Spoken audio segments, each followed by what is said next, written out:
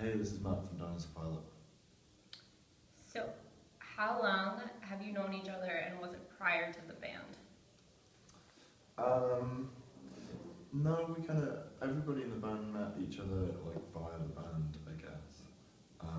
I met Mikey like 3 years ago, maybe 4 years ago.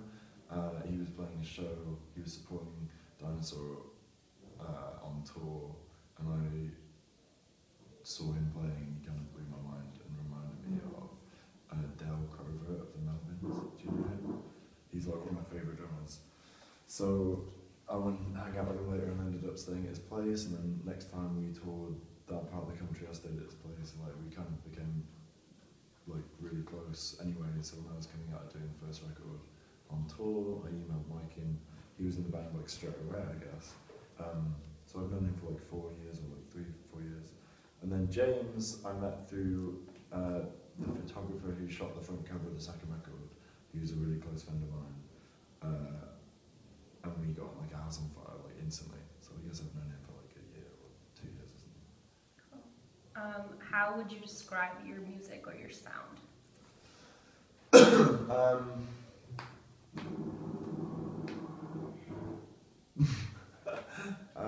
Probably I would describe it as like punk rock, I guess. Like, I guess there's a lot of grungy 90s influences in there.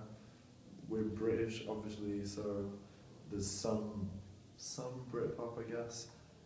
But like punk rock as a genre was the biggest influence, so I'd probably say like hard rock or punk rock or something. What gives you the biggest rush when performing live? Probably when gives me the biggest rush. I don't know. I'm super nervous anyway, so every time I go on stage, I'm just like super nervous. So even going on stage is kind of a rush. Well, it's a massive rush. I guess like when the crowd like interact and you know kind of you kind of feel like you're all in it together. That's a rush. When people kind of like communicate with you and it's not icy or whatever, like that's a real rush. When you get a big reaction and stuff, you know. But whatever, I mean the whole thing for me is a rush. Alright, so you have a new EP coming out called Peninsula, and a new full-length album called Nature Nurture. Yeah. The EP is out on October 29th. So do you want to start by telling us a little bit about the EP, and then you can talk more about the album? Yeah. The EP, I guess, is, you know, because we're only coming over to the US like now, it's kind of introductory. So it's kind of a taster of the record for people that could get into it, and you know, so people can kind of follow that up with getting the record when it comes out. We're leading with Peninsula as the main song because it I kind of feel like it epitomizes the album and like what the album's about, and you know, the kind of energy and youth, I guess, in the record. So, and that's kind of, you know, my favourite song on the record, I think. So it's nice for like us to start with that song, you know, begin with that as the first taste of people, like first thing people hear from us, I guess. Yeah, don't know. And Nature Nurture? Nature Nurture. When's that coming out again? Early next year. Okay. Good. Yeah, you know, Nature Nurture is wicked. It's our second record, and it's going to come out with you guys next year, and we're just kind of super pumped for that to hit the States. I think, like, you know, from doing a tour over here now, I kind of feel like that album, I don't know, from people like listening to that album live and stuff, it seems like they really get where we're coming from and like understand the sound and stuff. So it's quite an energetic record, like rock and alternative rock and stuff. So do you have a favorite song that's on there that isn't on the EP? do I have one? Yeah.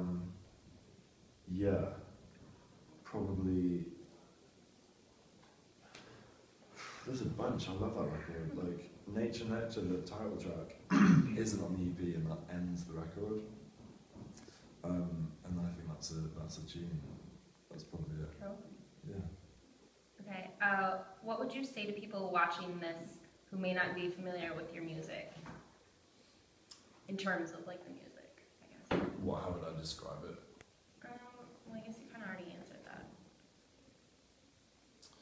Just what would you like to say to people who haven't heard your stuff yet? I guess I think people should listen to, like, people that haven't heard us over here and stuff, I guess, should listen to us if they feel like they want something fresh that's rocking. I feel like that's, there's not a lot of bands that are actually kind of kicking it live and stuff and making rock records that aren't kind of like overproduced and kind of lifeless in a way. I feel like the way the records come together with Dinosaur and also the live shows and stuff is kind of a bit,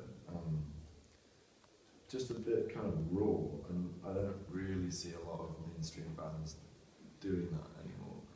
So I think people, I don't know, I think if they want something like a little bit fresher, they should try us out.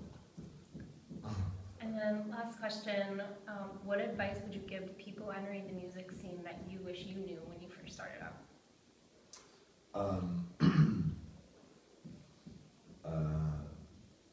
Do everything that you want as early as you can. I think I wanted to be in a band for ages, like since I was like 11, and obviously I was a kid then. But like just in general, I always wanted to be in a band, and I think I was always trying to please other people by like, oh, I'll go to college or whatever. When really all I wanted to do was be in a band, and eventually I ended up in a band. So I'm kind of like, oh, I should have just done that anyway. So that's what I'd say. Do exactly what you want.